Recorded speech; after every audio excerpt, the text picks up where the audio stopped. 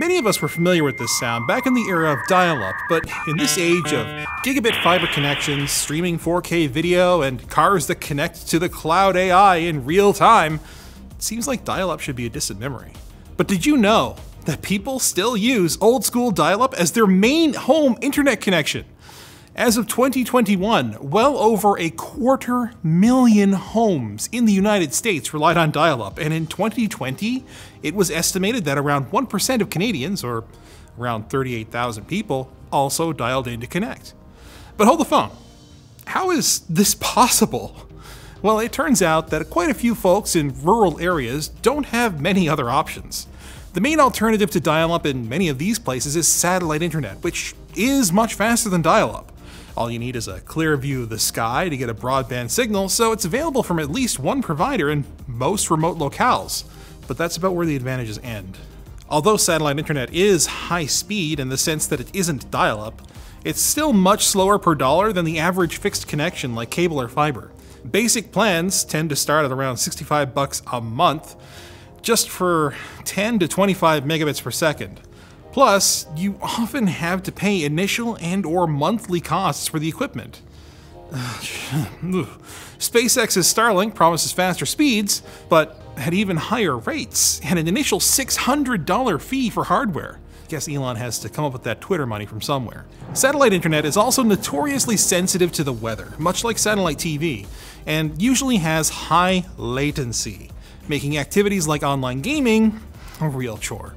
But even if you can put up with that, it's simply cost prohibitive for some folks in underserved areas, especially considering some dial-up providers now even provide a fixed number of hours of internet access for free each month. The low cost of dial-up also means that devices like ATMs and card readers, which don't need much bandwidth to begin with, still often have a dial-up connection at least as a backup. But hold please. What about DSL? It runs over plain old phone lines and is much faster than dial-up, so why don't people in remote areas just use that? We'll tell you right after we thank FreshBooks. FreshBooks is the invoicing and accounting solution that's built for owners and their clients. FreshBooks users save a ton of time and money. We're talking 11 hours a week that they used to spend sorting through invoices and keeping track of financials. Plus, 94% of FreshBooks users say that it's super easy to get up and running, and with award-winning support, you're never alone. Switch to FreshBooks today and join over 24 million people who have used it and loved it. Try FreshBooks for free for 30 days, no credit card required. Go to freshbooks.com/techquickie to get started today. Still on the line? Good.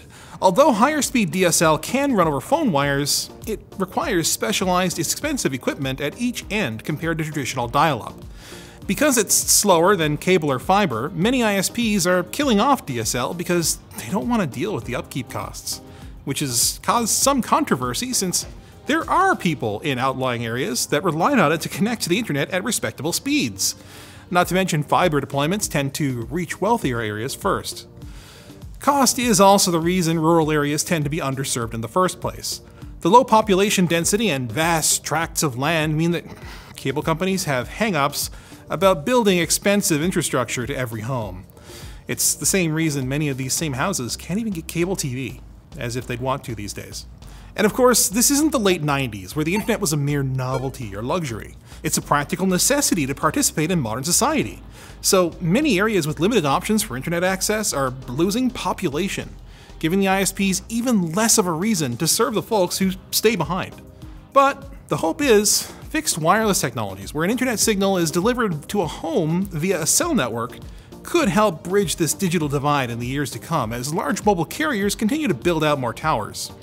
It'll take time and money, but it could end up being more cost-effective than laying cables everywhere. And a lot quieter than listening to Google dig up your backyard. Thanks for watching, guys. Like, dislike, check out some of our other videos, comment with video suggestions down below, and don't forget to subscribe and follow.